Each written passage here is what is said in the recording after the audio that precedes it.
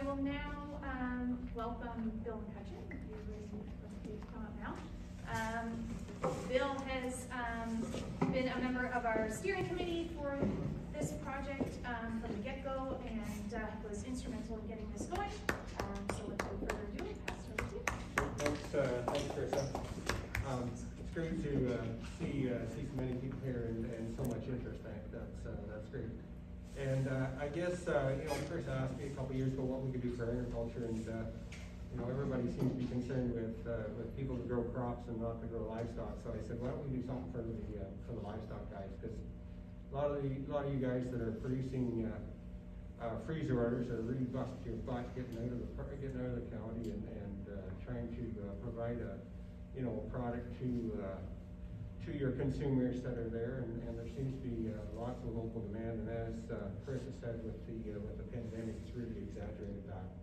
So we want to see if we could help with the efficiency of movement of livestock and of products, so that we aren't moving it all over the place. And I mean, the reason that I think there's a whole lot of reasons why consumers want to buy locally, but one of it is there's less touch points, and the way it is now, I'm afraid there's not less touch points. So we got to kind of work on that and make that actually a reality. So certainly it would streamline the process and encourage more producers, if they wish, to sell product locally, and let consumers have opportunity to buy locally and at a central spot. I mean, I'm pretty excited about the retail end of what we're doing, because there's lots of consumers out there that are maybe a little reluctant to buy half lamb or half pork or quarter beef, because first of all, they may not have room in their freezers, and they want to try it out. So maybe they can try out a cut. Hopefully that would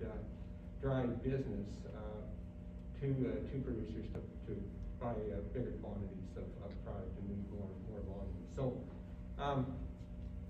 I think if we can work together on this, and we could maybe have something pretty unique in either Shelburne or Orangeville or perhaps Grand Valley. We haven't really got that far where we want to have this facility, but it'll be up to the shareholders of the company or the cooperative on where they go with that. So I'm not sure I've got a whole lot more to say than that, but if there's any questions, I'd be happy to entertain them.